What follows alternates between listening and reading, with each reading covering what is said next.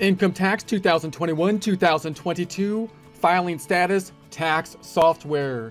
Get ready to get refunds to the max. Diving in to income tax 2021-2022.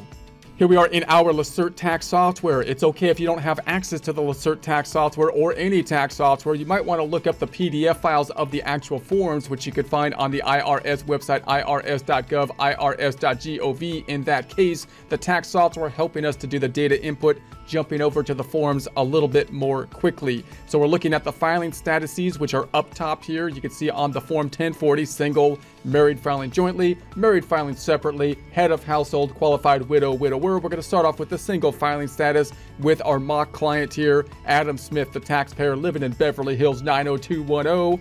We're going to say that they have $100,000 of income as our baseline, and we're going to say that then the standard deduction, this is one of the major impacts that you will see with the different filing statuses, that standard deduction that everyone gets will change based on the filing status, which you can see on the left-hand side. You kind of want to memorize these or have an idea of them. They will change from year to year with inflation and so on. $12,550 doubled when married, $25,100, and then in the middle, head of household, $18,800, could also be affected by age as well as if someone's blind or not.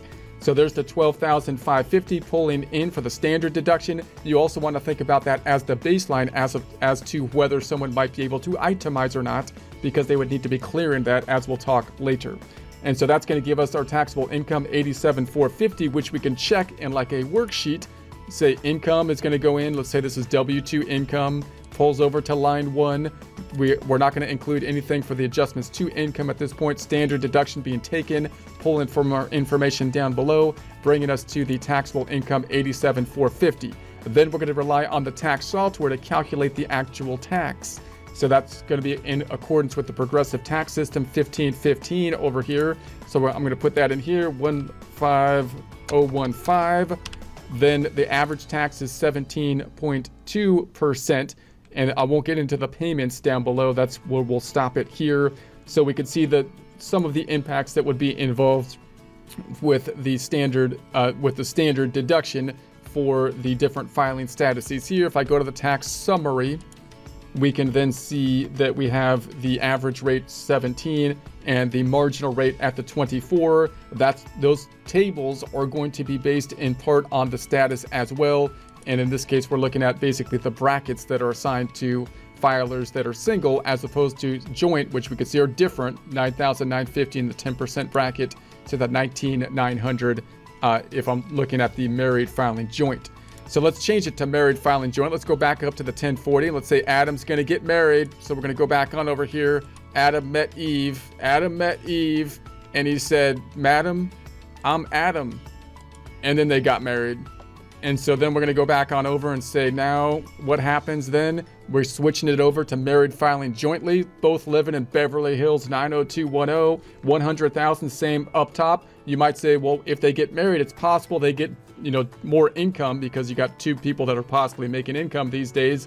And that's why the standard deduction goes up, but maybe not at the same time. So we're going to keep it at the baseline of the 100,000, but the standard deduction goes up to the 25, which makes sense because in essence, you don't want to disincentivize marriage. And if you have two people that have the same amount of income, they get married, then you would think that you'd have twice the standard deduction, which is now at the 25,100, which is pulled in from the table over here. If I was to mirror that on our worksheet, I'm just going to say, all right, the income's the same. Standard deduction is now at the 25,100. They would need itemized deductions greater than that in order to benefit from the itemized deductions. And so then the taxable income, 74,900 here. That looks good. Page 2, calculating the tax, 8,593 now. So this is going to be 8,593. Now this 8,593 is a lot lower for multiple reasons.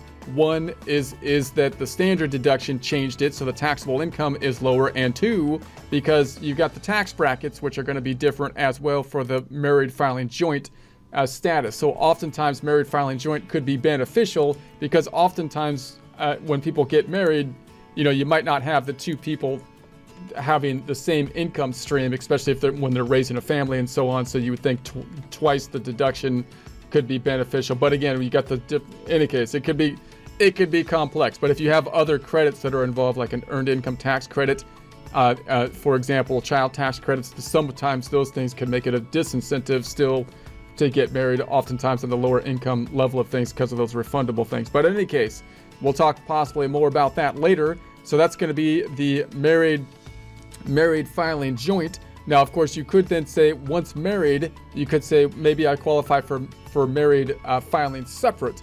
Oftentimes, you don't get as much of a benefit for married filing separate, but you could, check that out. And sometimes, under some circumstances, it could be more beneficial. And some people just like to file married filing separate for just to manage the two things separately. But again, oftentimes it's better to file married filing joint just from a total tax return component. So also be careful if you're in, you want to know if you're in a community property state or not, to make sure you got those rules set up. But in any case, we've got the married filing separate, so we moved it over to the married filing separate now. We're going to keep the same 100,000 just for our baseline. We're back down to the 12,550 for the standard deduction, which is pulled over from our table over here, which we can mirror in our formula, bringing this down again to the 12,550. Now remember, even though this part is the same, filing married filing separate is not the same thing as filing single, and you could have significant differences in terms of do you have access to refundable credits like the child tax credit, earned income tax credit, and so on and so forth. That gets us to the 87,450 here. So the 87,450, if I go back on over, is here, and then we can calculate the tax. The tax now at the 1515, back to the 1515 here. So we're going to put that in 15,015.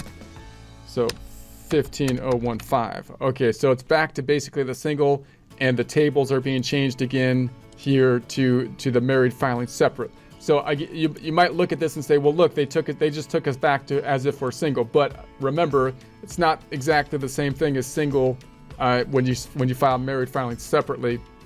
So just be aware of that. We're just looking at the standard deductions here, however. Then let's say they go back to single, possibly they separate, get divorced, or were never married or something like that. Then we're going to go back to single, but maybe there's a dependent. So the dependent would then qualify for the head of household. So we go back on over and say, okay, well, what if we're back to single here? We're going to say, what if we're single, but now we got a dependent? We'll go to head of household, which would mean that we would need to add a dependent. So now we've added a dependent, and we're at head of household now. So we've got living in Beverly Hills 90210, and Sam Smith is the dependent. So now they're single with a dependent, therefore head of household is what we could go up, moving up from just the single status. And so now we're at the 100,000 again, but now we're pulling in the standard deduction at the 18,800 instead of the 12,550, which again, we can verify over here. I can say, okay, what if I said this is going to be equal to the head of household now, bringing it on over to the head of household, 18,800. So there we have that. Now I can verify down here that the taxable income is the 81,200. Say, okay, does that match out? 81,200. If I go to page 2, then I can look at the actual tax that's being calculated based on different tables now. Based on different tables for the head of household tables. Do I have them? There they are, head of household brackets, even though they're going to get them from the tax table charts, but those are the tiers for the progressive tax system. 12,166. So now I'm at 12,166. And so that's a 15 average percent tax bracket, right? 15 average. If I go back to my tax summary worksheet, 15 is the effective or average marginal rate, highest rate at the 22%. So there we have that. Let's bring it back. Let's bring it back to married now, and then think about a situation where you have people that are older than this age limit, 65, I believe, and or blind, which could have an impact as well. So I'm going to go back on over to the first one, and let's say dependent. Let's take the dependent off. We're going to go back to married filing joint. So there we have it. So now we're at the 100,000, the 25,1 on the standard deduction based on this over here. So we're going to say, all right, 25,1. That brings us back to the income of this net, or this taxable income, 74,900. 74,900 looks good. And the tax then is at the 8593. So I'll put that here, 8593.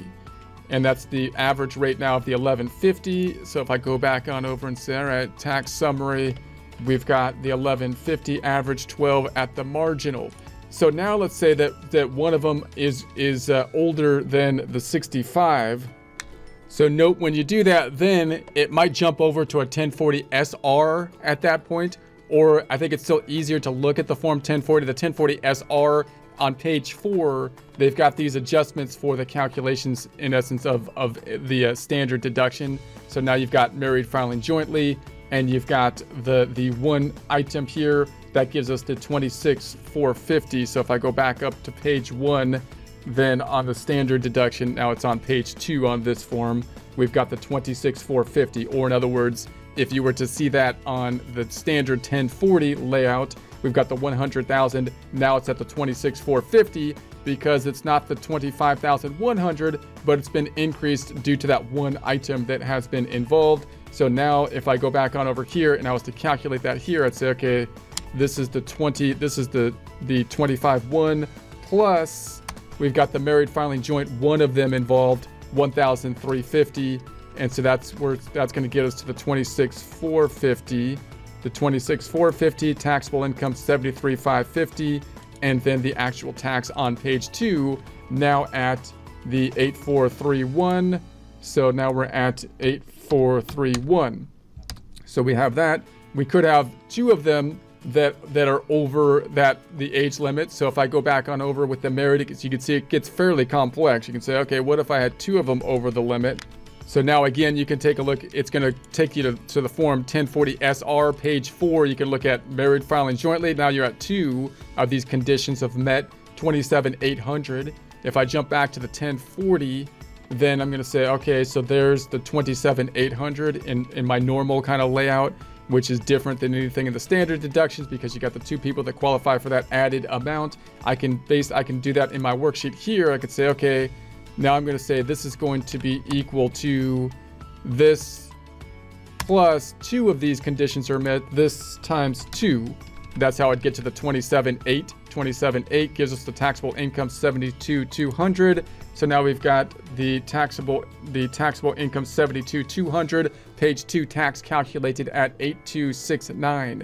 8,269. So 8,269. So there we have that. And then we can also say, well, what if the other condition is met would be one of them is blind, or both of them, right? We could go into here and say blind.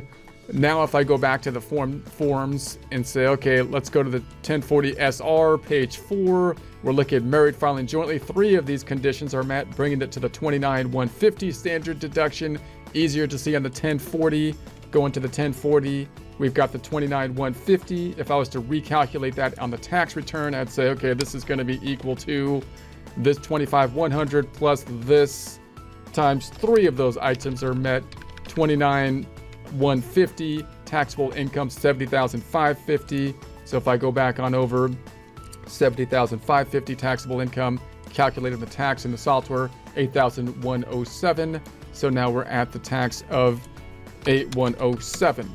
So you can see how those conditions are going to be, have an impact. And then of course you could file married, you could file then after 2 years after the death, the qualified widower status. So if we did that lastly, and that would mean there was a death not in 2021, but possibly prior to that, you'd also need a dependent generally for that to be met. So then qualified widower, and so then you generally would have a dependent. We got the 100,000, and now you're at the 25,100, even though you're not married, but you're basically picking up that married rate here. So we'd be back over here. I took away the age condition and the blind condition, so we're back to the standards. That's the 74,900. So if I go back on over and say, okay, 74,900 here, page 2 tax calculated 8,593. 8,593. So there we have that. So those are going to be some of the standard kind of conditions. I went through that fairly quickly, but just to give an idea of these different conditions and some of the major impacts that will be on the tax return, including the tables and the standard. There's also a bunch of other factors that could be influenced, including phase outs of deductions, credits. We'll talk more about those kind of things in the future.